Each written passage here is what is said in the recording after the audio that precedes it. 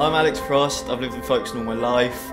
I've been skateboarding most of my life since I was about 13. I am first and foremost an artist, also a project officer for FOLKESTONE51. The new multi-storey skate park opening up in Folkestone. I got my job at F51 through originally being in talks with the team about potentially doing some artwork there. As time went on, a job role popped up that seemed quite fitting, so I applied for it, managed to get the role, and I still do all the stuff I did before art-wise, so it just perfectly feeds into each other. Skateboarding is hugely significant. I mean, it literally affects everything I do. The art I do, that sort of led to connections and possibilities that made events like Pier Pressure more than possible. My name's Dan Joyce. I'm a filmmaker and I'm a skateboarder, and I've just moved to Folkestone. Immediately, as soon as I got here, I met all these other skateboarders and I've instantly got a network of friends. I made a documentary about Long Live South Bank and skateboarders saving the space, and Alex Frost got in contact with me and was like, would you mind doing a documentary about the skate scene here in Folkestone? I was like, I'm actually moving down there. I visited some friends who live down here. They brought us down onto the Harbour Arm, and you know, there was lots of stuff going on, and we were like, this seems to be like quite a happening place.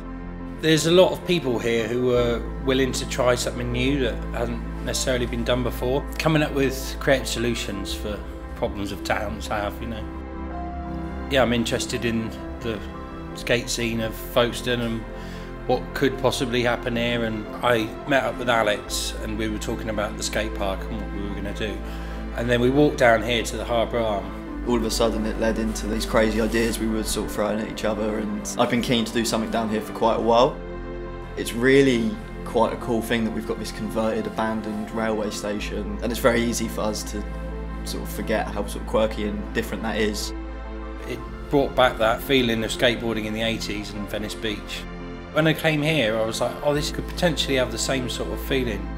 I hope it shows that everyone's able to use a space from all different walks of life.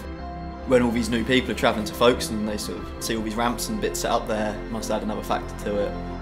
There's a few people I've spoken to after Peer Pressure who said they or their partners have now considered moving down here or want to move down here, which is crazy that just sort of one trip can provide that much influence over someone. Folkestone's definitely got the potential to be one of those hubs, and that's what excites me, the fact that hopefully in the not too distant future there'll just be a lot more opportunities here for young people. I'm not going to sit here and say I've always loved Folkestone. With the art bits I was doing, and as I got the new job at the park, all of a sudden I became very pro Folkestone and very proud of where I'm from, and I sort of can't imagine moving away now. It just feels nicer to be here, and there's just so much more to do.